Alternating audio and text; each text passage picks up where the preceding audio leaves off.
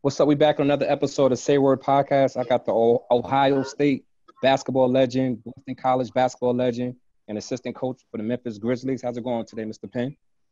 It's good, man. I can't complain. Blessed, with all that's going on. I'm blessed to be in the position I'm in. So, like you said, I say the same. You never hear me complain. Man, first of all, I'd just like to appreciate you for taking time out your busy schedule to check in with me. I really appreciate the love. God bless you, for real. Thank you. Let me just get to it real fast. You being a professional athlete, obviously being an African American, do you feel like athletes supposed to use their platform with everything going on right now in society, with the younger adults looking up to them, and just like you guys having a platform, do you feel like it's you guys' responsibility to be verbal and do things about what's going on? I wholeheartedly believe that. Okay. I think a lot of athletes are doing that. I think this time around, more athletes are taking the initiative. But, I'm a firm believer of using your platform, especially black athletes, because so many young black youth look up to black athletes because at some point we were those kids. Facts. And now you're in a position to have a strong influence on the youth. Then I think you need to use your platform and speak out against, racism and social injustice and all the above. That's why I respect such guys that do it, like LeBron James. Facts. He's unbelievable because he does. So, yeah, without a doubt. And I know a lot of people don't feel that way, but I do. Get into that. Yeah, I was about to get into that. Which I think is wrong. But, I'll let you go ahead and get into it. No, I just want you to touch on that. Like, I mean, obviously with the NBA right now, like I have a lot of guys come on the show, and you got Kyrie. He feels like he wouldn't play. Then you got some guys that feel like they should play, that they want to play. Then you got some guys that like, listen, if LeBron hooping, I'm hooping. Like, I'm gonna ask you this: Would you play right now under the circumstances? Would you go to Florida right now and play? 100%. Okay. And I'm gonna touch upon all of that. So you're gonna respect what everyone's wishes are. So Kyrie, for his reasoning, he thinks that it'll take away from what's going on. I personally don't. I understand if a player says, listen, what's going on with the coronavirus, I don't want to put my family in jeopardy or my health. I'm not going. I can respect that. But my opinion on what's going on in our society right now, that basketball would take away from it, I don't believe that. I believe that if the NBA does not go back to play, if guys say I'm not playing, then you're not helping the cause.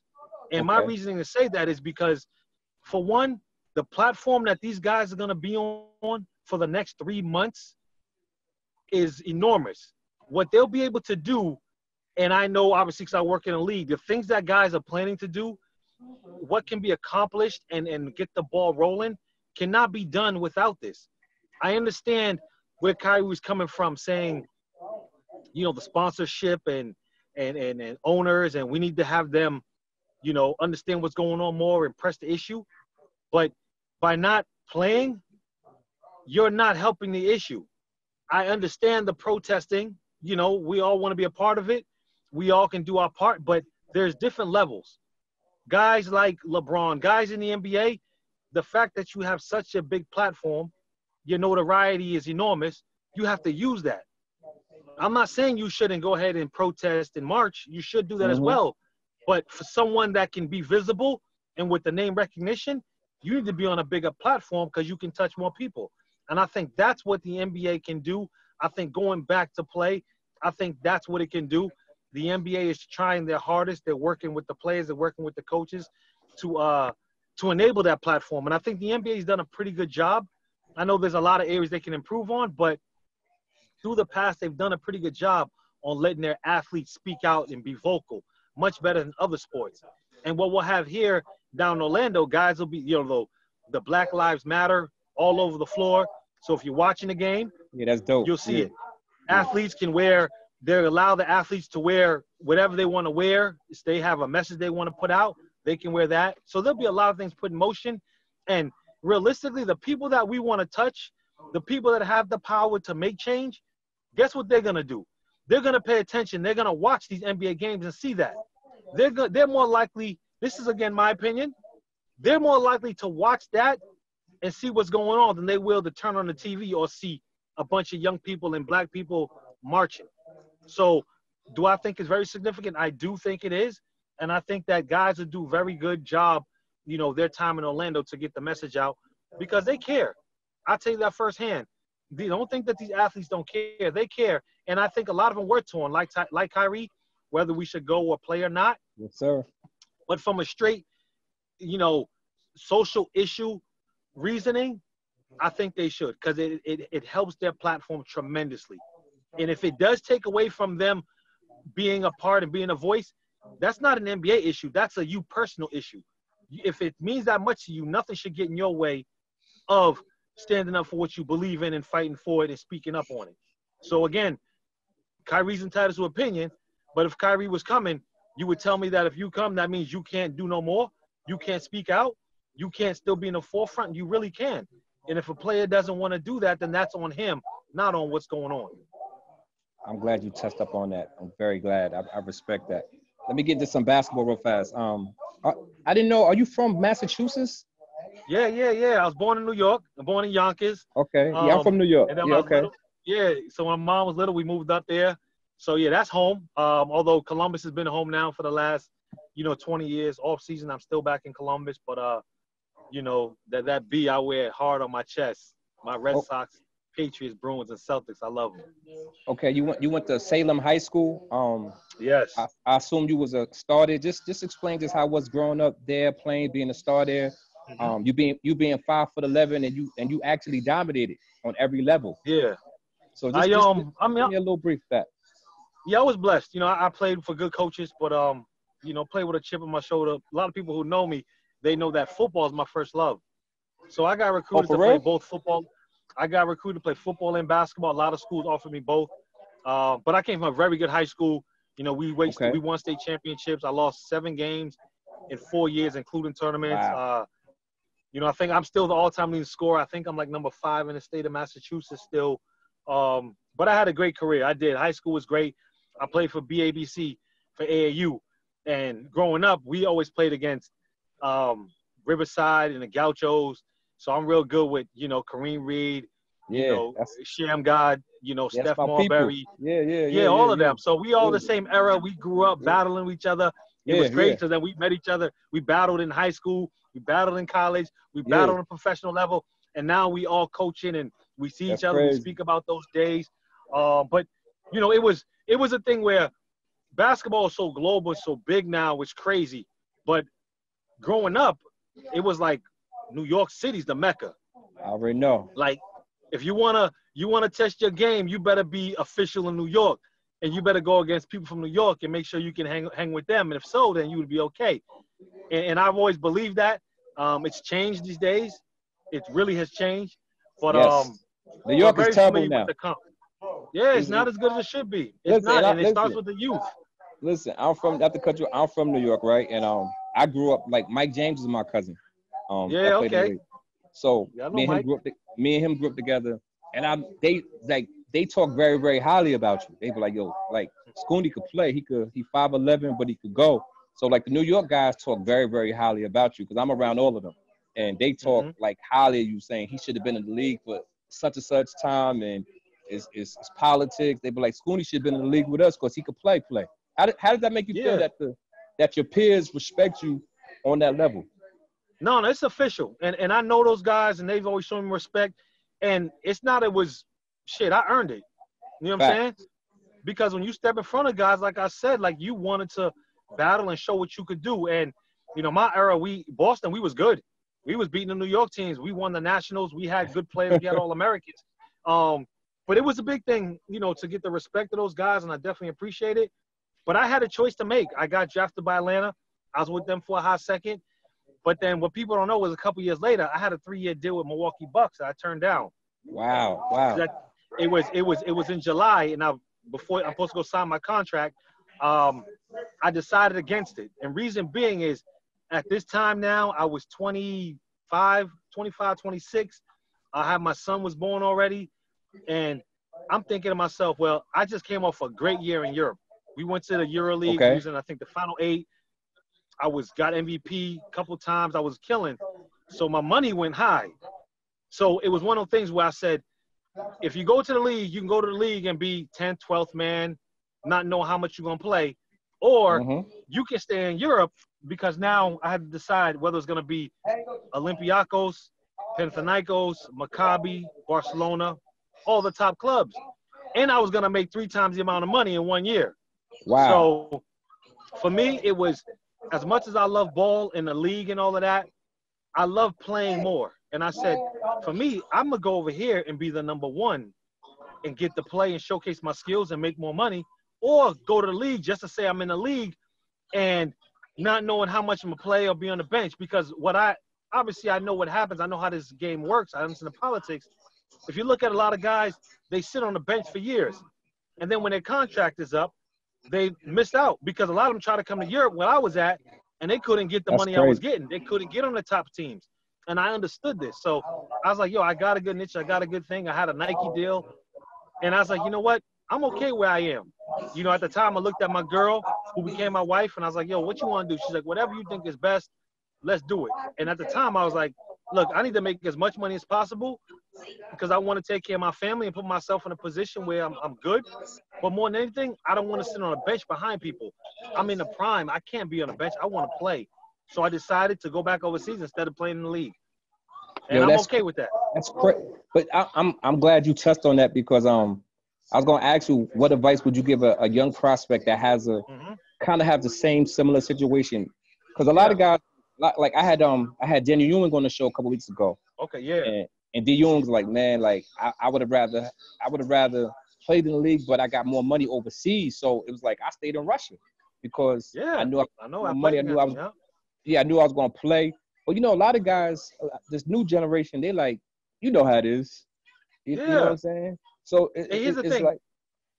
Here's the thing, right? I get it. Our dream is to play in the league.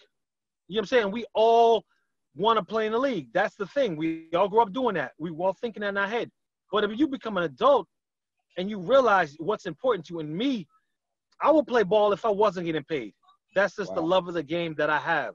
That's dope. For me to sit there and just be in the league, just to say I'm in the league and be on the bench, that wasn't enough for me. I needed to play. That's where I'm happy. Get me on the court. When I get in between them lines, I get to transform. And that's the feeling that's why I played the game as a kid all the way through my adulthood, because of the way it made me feel. I would have been miserable sitting on someone's bench. I'll talk to them. A lot of my guys who done that, if they could do it all over again, they would have chosen to go play, because they wasted 3-4 years sitting on the bench, getting time here and there. And then when you're done, they done with you. It's a wrap. And now you're trying to make money somewhere else. And, well, guys already made their niche. And now you can't come now you got to play in a low-level team. And that's what happened to a lot of guys. So, you know, but for the guys that are in that situation, you got to go what makes you feel good, what makes you happy. And understand, it can't be about the money. If the money is all it's about, you're always going to end up in trouble. You got to go what makes you feel happy, makes you feel good. So if you're in a good situation, then you're going to work. You believe in yourself, you're in a good situation, you're going to work, you're going to get better. The money always catches up. Okay. You don't go chasing the money. If you chase the money for a couple extra thousand here, a couple extra thousand there, it's not worth it. Your happiness, where you're going to play, be able to showcase your skills and be in a position to make more money, that's the important part. And that's why I'm glad I did what I did. And this is advice that I gave a lot of young guys coming after me. Like, listen, I understand, do the league thing. But if the league ain't guarantee you your money early on, they're going to use you as a pawn because they need guys to come to camp. Now you're a camp guy, and then you get cut in October, and now you don't get a job because all the jobs are taken up in August and September. So people don't know that. It's funny you said, man. People don't. I'm glad you touched on this, because a lot of guys that's going through things like this, and that's why I like to have this platform, because I hear all different type of stories. And like my cousin Mike, he played overseas first, and he'd be like, man, like it's a war out there, man. He's like, it's a war. He's like, the whole business is like they will use you up, and you be in your prime, and you got to think more like an adult. Sometimes you got to be a little bit more realistic, and that's just the way it is. You know what I'm saying? A lot of these guys don't have good people in their corner. That's the problem. Yeah, that's a fact. Yeah. I was gonna ask you that, like, having a supporting cast, like, how does that affect like your life and and just Yeah.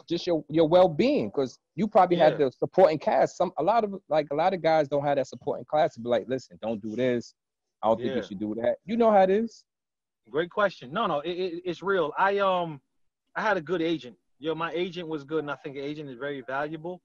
Um, but at the end of the day, your agent works for you. You have to, and I'm good that I had good basketball people in my life to help me with some of the decisions, and then you got to take it upon yourself, take a step back and realize what's good and what's not good. So for me to make these decisions, it was when I went to Europe for the first time and I started to see what was going on, the value that I had. Now I use my value as leverage to make more money, Okay. to put myself in a better situation. And just like Mike said, you got to think business like. There's Yeah. money involved. It's not a kid game. And I was able to grasp that really quick and use that to my advantage because I used the league to help leverage get me more money in Europe. I Wow. used Europe to leverage me to try to get a contract in the league. Okay. Because at the end of the day, everybody's working for you because you're the ball player. You got the leverage. But what happens with a lot of guys is they say they have an agent. And what their agent is doing is trying to have them place them somewhere because they get their cut. That's why it's important to have people to say, you know what, you have to look at that team I'm going to. How do they pay? Do they pay on time? They might give you X amount of dollars, or say you get X amount of dollars, but they don't pay a lot of guys all their money. You got to look at your contract, what to put in your contract or what not to put in your contract. Going to Europe, you got to say, hey, if I sign and pass my test, my physical, well, I need 10% of my money up front. Wow. Now I Okay. got money in the game. So now if I go to team want to play some bull crap, well, I already got money from y'all, and I'm going to get some more checks. You want to act funny? Well, that's your loss, not mine. So these are things that I learned as I went along that I had leverage. Well, if you got a family to bring, well, hey, my kids need to go to school. Well, I need you to pay for their school as well. I need an extra car for my wife as well. Wow. I This didn't know is you could stuff do you all can that. negotiate. You can do all of that because just like any other contract, you can negotiate, add. Instead of giving me 4 first-class tickets for travel for my family, no, give me 10 economy tickets. So this way, if my family and I want to go back and forth, or I want family to come visit, I got their ticket. So these are things that I learned and things that I put in my contract year after year, and it made me more comfortable. It's beneficial for me, and it protected me. Even to where if I don't get paid after 15 days on time, yo, my contract is void. I don't have to practice. I don't got to show up to nothing until my money is paid. And this is stuff, again, that you got to know people. You got to understand contracts, which a lot of guys don't understand contracts. It's a They fact. let Yeah, other that's people definitely do a it fact. for them. Well, I learned that, you know what? I got to look at my own stuff, and I got to figure it out because at the end of the day, they're working for me. And if I let them take control of it, they're going to place me wherever they want quickly so they can get their money and move on to their next player. So it's like anything else, man. It's a business at the end of the day. That's crazy. I'm gonna go back to college for a minute. What happened at Boston College? Ah, it Because was I'm saying, good. like, Nothing. I think you won like Biggie's. What you won, like Biggie's Player of the Year or Yeah. something? I was Big East Rookie of the Year. I was Like, all Big East. And then and my then you sophomore year, we bounced. won the tournament. Well, here's Then you what happened. bounced. Yeah, it was crazy because we won the Big East tournament my sophomore year, and we won Big East I the remember. regular season. I So what remember. happened was I'm at my place chilling. I turn on the news. I see my coach walking around St. John's Arena at Ohio State. So what happened was the coach had left. He went to Ohio State.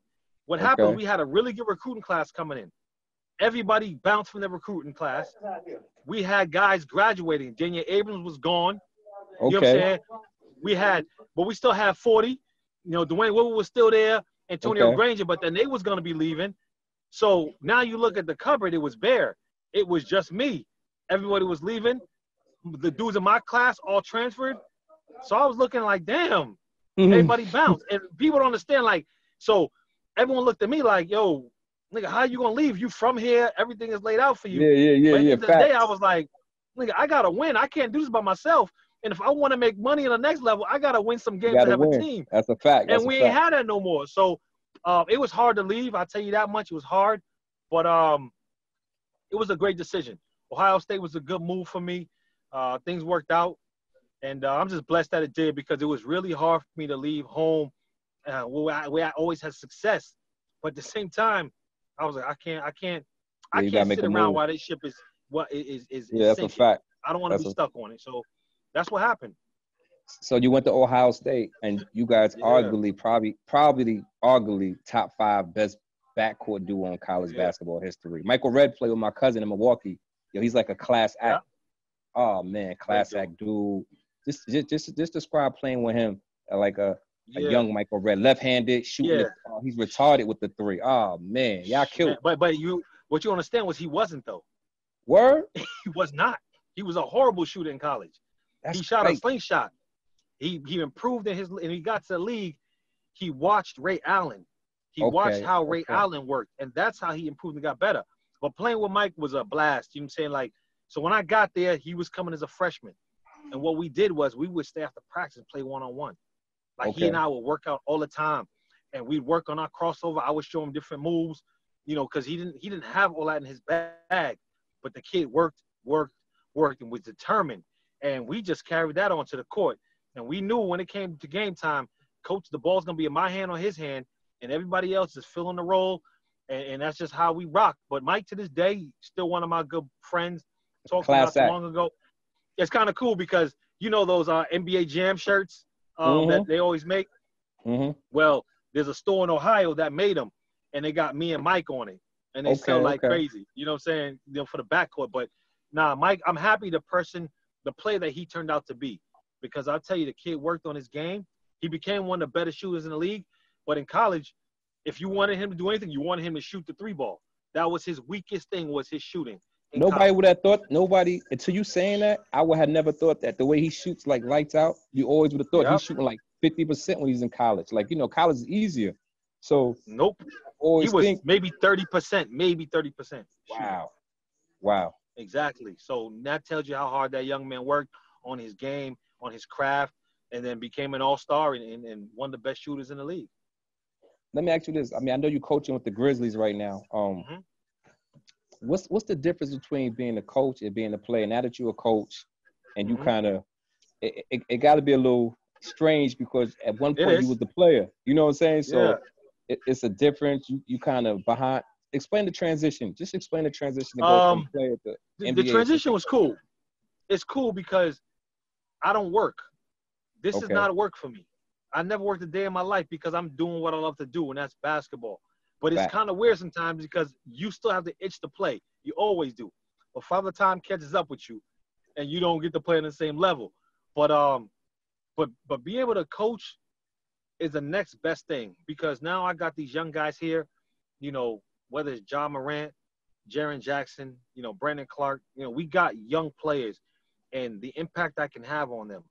We work on their game like we just got done a little while ago, but more than anything, the relationship that I get to build with them besides basketball, the stuff I get to talk to them about, the experiences that I went through basketball-wise, the business, things that they will encounter, that's the valuable stuff. Um, and being an ex-player, it comes different from you.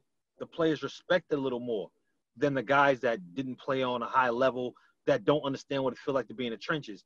Well, they look at a guy like, well, shit, you've been there, so I will listen to you. So for me, that is so valuable, and I love the process every day, going to work, working out with these guys, teaching them, but also learning from them, because they know a little different stuff, and I still learn from them. They learn from me, and when you watch them go out there and perform and play well, which we've had good success this year, you understand what all that hard work is for. So for me, coaching this is fun. It's the closest thing I can get to from being a player, so I'm all in on it.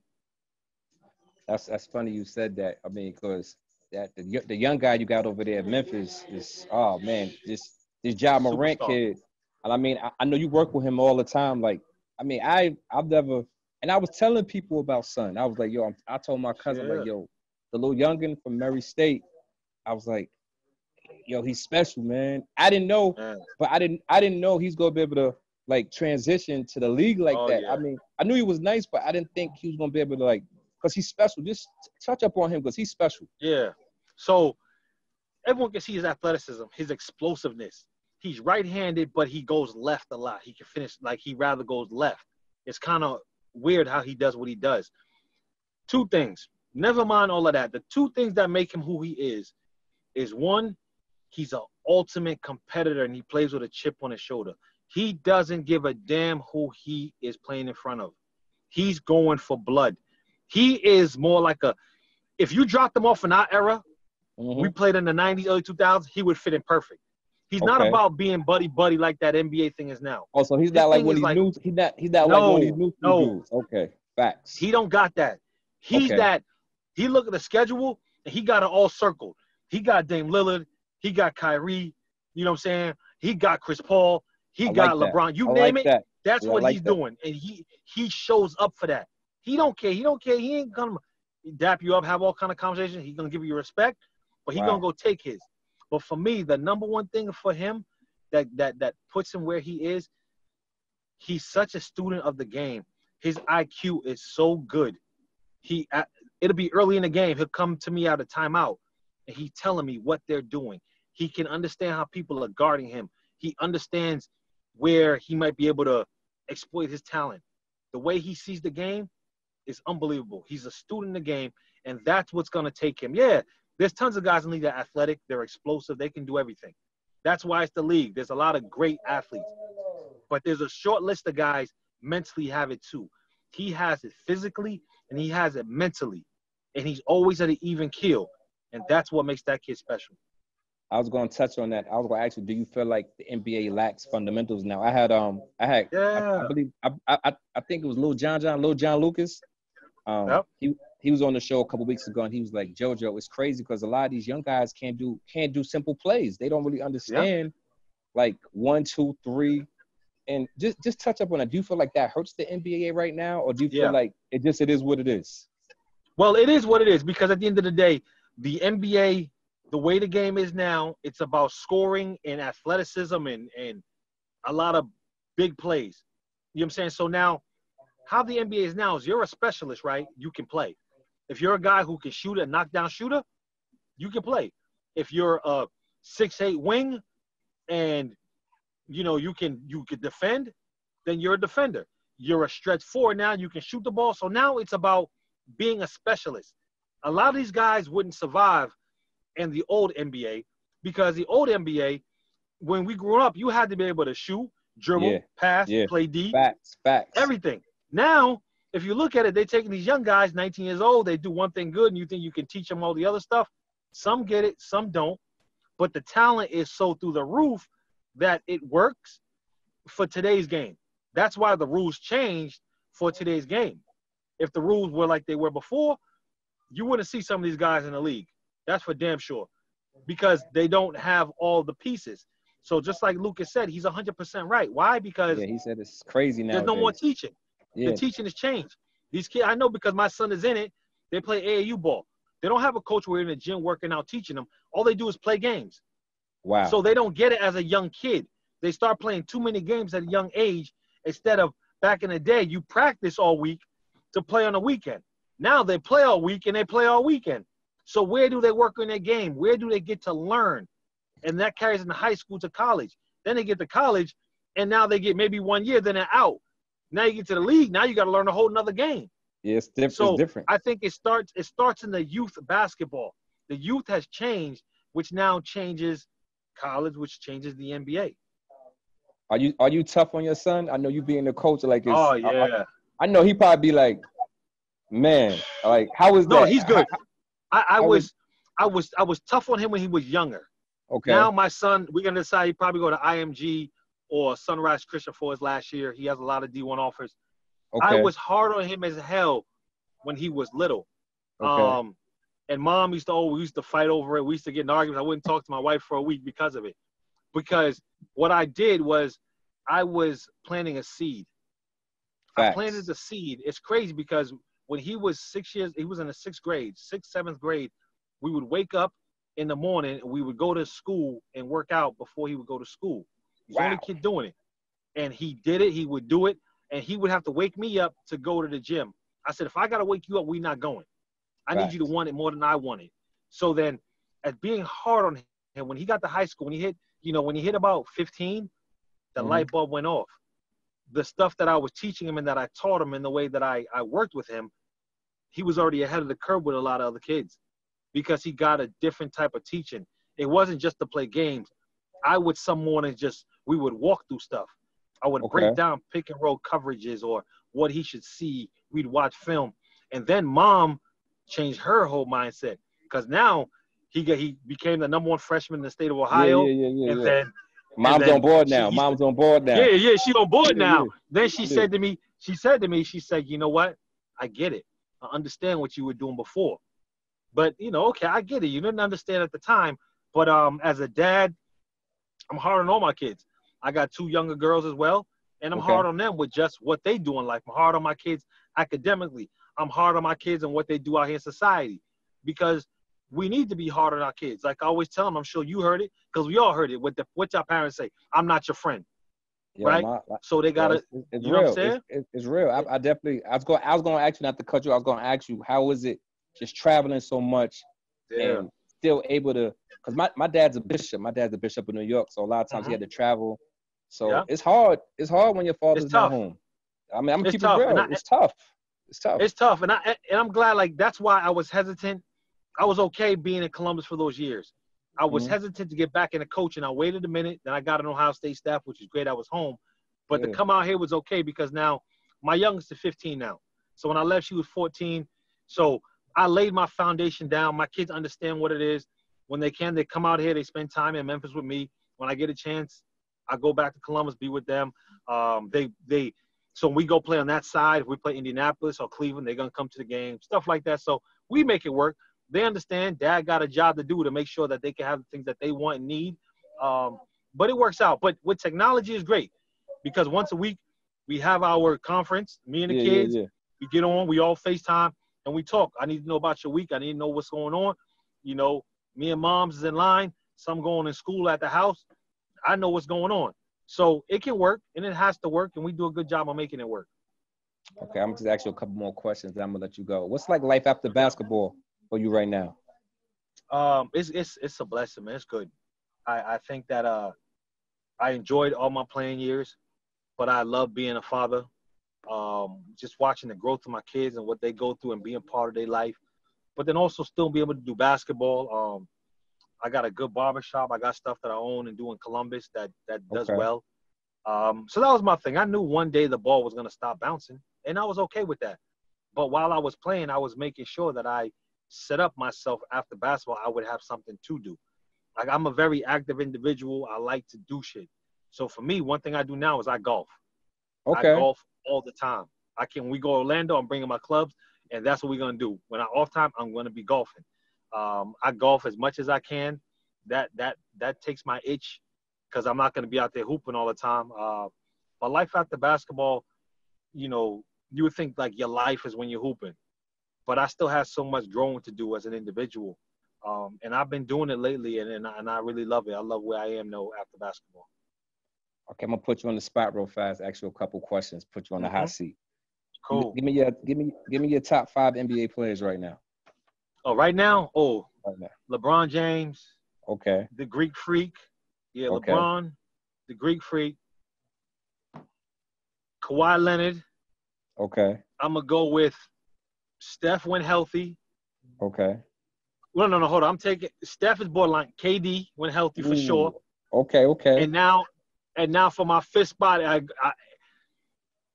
James Harden, because Steph ain't playing. You like James Harden game? You like his game? No, be real. I'm gonna tell you, I'm gonna be 100. I don't. That's what I'm about to say. Like, I hate his game, but I love him. You have to respect it. He might be the most unique scorer that we've ever seen. And I know because we have to scout this dude to play him. He is so hard. What people don't understand is James Harden is one of the strongest guards to ever play this game. Yeah, he's tough. There's not a guard. I don't know if there's another guard that has ever been as strong as he is. He's 6'6", and he's strong. Yeah, he can handle the rock. Yeah. He can shoot it. He can finish in the paint. He just don't play no D. But James Harden his game is hard to watch because it's just like bing, bing, it's all bing, over bing, the bing, place. bing, bing, But it's like all over the place, and it's like I can't see. I live in Houston. So I can't see them winning like nothing. With that, no, I agree. I agree. See that, like winning. But the man is tough though. He's tough, and I would say him or Steph. I like James Lillard. I mean, there's so many guys, but how can you take that from James Harden, man? What he can do, not too many guys in the league can do that ever played the game. That's a So, fact. yeah, that's Okay, now I'm mine gonna right give you a last question. This the hot seat. You gotta give me your top 5 players from Ohio. Oh, from the state of Ohio, LeBron James is one. Okay. The history you talking about? I was just saying general because I was gonna use Massachusetts, but I went with Ohio No, we because could you do either. We could do either. But I'll all right. go Ohio. I'm Do gonna both, go do both, because I always ask place. LeBron James. Okay. I'm gonna say. I'm gonna even go old school. Clark Kellogg is from Ohio. He's one of the best high school players ever. Then I'm gonna say, oh, it's so hard. They got a lot of good ass players. I had Samaki People Walker. don't know. Samaki I was Walker gonna say from Samaki, Ohio. but he is. But he was on the and I show. He played gave me a crazy list. Oh, yeah, but man, Samaki's on the outside. Calvin Booth's on the outside. People forget OJ Mayo is from Ohio. Ooh, I didn't know that. Trey Burke won National Player of the Year. He's from Ohio. Jared Sullinger. Ooh. I would say Jared Sullinger I'm putting up there because he was 2-time Player of the Year, #1 player in the country coming out of high school. Yeah, I got to go Jaren, LeBron, Clark Kellogg. Shit, Ron Harper's from Ohio. Ooh, I forgot Ron Harper's he is from Ohio. Yeah, I'm saying that's one thing. The state of Ohio was big. You got to forget, remember the Cleveland, Cincinnati, Michael Columbus, Cage. Dayton. Samaki had Michael Cage on his list. Yeah, he's from there too. I didn't even know he's from Ohio. Yeah, he's tough. I didn't know he was from Ohio. But if we go back, you got guys like John Havlicek. You got you got the old school dudes. A lot of them are from Ohio. You know what I'm saying? So it's tough. But if I go by Boston, then it's got to be Patrick Ewing. Okay. Patrick Ewing. For me, Patrick Ewing, Travis Best. Oh, Travis Best. Oh, man, he was so nice. Exactly. Yeah. Ramil Robinson. Ramil Robinson. Yo, he was nice too. Went to Michigan. People forget about it. Then I'm gonna be biased because although we battled, he's still one of my favorite ever. Never mind his college career was dope, but not pro. Wayne Turner, who was from unbelievable. Kentucky. Oh, in the same class, we came up against each other we was neck and neck. Yeah, you know Wayne what I'm saying? Nice. Wayne was crazy. Randall Chris Herron. I know people see the Chris Herron story. That's my son. That's my guy. Yeah. I tell people he's the coldest white boy I ever played with. He's the coldest white boy I ever played with. He was crazy. Yo, Skip used to always tell me stories. Skip, my boy Skip used to always tell me stories. He's like, yo, this white boy is retarded. I'm telling you, he could play, man. Like, Skip used to always tell us stories about him. Like, he's like the truth, man. I forgot. Yeah, when they was out in Fresno, he was with Rafe. Yeah, he from out. We play we all on the same team together coming up. And it was crazy. That's why we would play everybody and smack everybody. Our team was crazy. So, yeah, man, there's a lot of talent in these states, man. Basketball-wise, man, it's all over the place, man. I got one more question, then I'm gonna let you go. Yeah. You got to give me the player that kind of gave you the toughest challenge whenever you had to play him. That dude that you was like, man, I don't feel like playing against this dude. Every time I ask people this question, I get the craziest answers, man. No, I got it. I already know my answers. And my answers, there's probably 3 dudes. Okay. There's 3. And I'm going to take it all. I mean, it was tough playing against Iverson. Iverson was bananas in college. Because I played against AI high school, college. It was crazy. He was one of them. But for me, that one dude, Steph Marbury, man. Because we the same class. Yeah, Steph, for me, and I've always said it, Steph should be an NBA Hall of Famer. Steph had, as a point guard, Steph was one of the point guards who had everything. He could handle, he could shoot it, he was strong, he's athletic, he could play D, high IQ. I mean, there's some shit happening in the pros, but Steph stayed the course. Steph would be an NBA Hall of Famer. He had no weaknesses in his game. So for me, it was Steph, Wayne Turner, and another New York City dude, Kareem Reed. Oh, he's from the Bronx. Yeah. Yeah, Reed. Yeah. Kareem was tough, and he was small. He's small, tough as a mother. I'm telling you, man. I love playing against Kareem. I'm telling you. Even like Sham, all them dudes was like, you know what I'm saying? It was official. And that's what I think playing against them, like, you had to bring it. So I knew if I played against them and I was okay, I'm going to see anybody else. I didn't care who it was. But those dudes, they made me raise my level of play. That's a fact. Listen, man, I appreciate you coming on the show. It's much love. I appreciate it. Another episode of Say Word. Mr. Penn, appreciate it, man. Much love to you. Respect. I'll talk to you another time, my man. Benjamin Franklin, my only friend. Benjamin Franklin, my only friend. Benjamin Franklin, my only friend. Benjamin Franklin, my only friend. Only friend. Only friend. Benjamin Franklin, my only friend. Only friend. Only friend. Benjamin Franklin, my only friend. Benjamin Franklin, my only friend. Benjamin Franklin, my only friend. Benjamin Franklin, my only friend. Benjamin Franklin, my